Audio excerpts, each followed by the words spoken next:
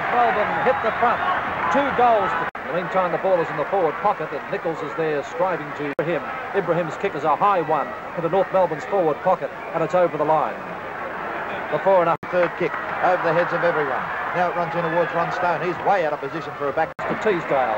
Teasdale, a long hand pass forward to Ibrahim. Ibrahim's caught with the ball. Teasdale picks it up, and the free kick goes to Carlton. Well, it's right in the last line of defence.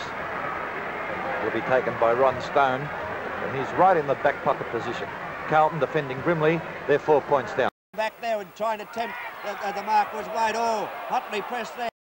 He lines them up. It's going straight for goal. Goal centre. They're still in it. They're still in it. Towards Kennedy. Kennedy's been another very quiet player. There's the siren. Carlton have won it. They consolidate top position. They have defeated St Kilda by 11 points.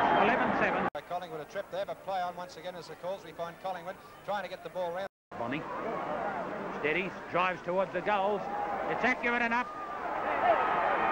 Oh, hold it. There's a free kick here against Carl Dittrich.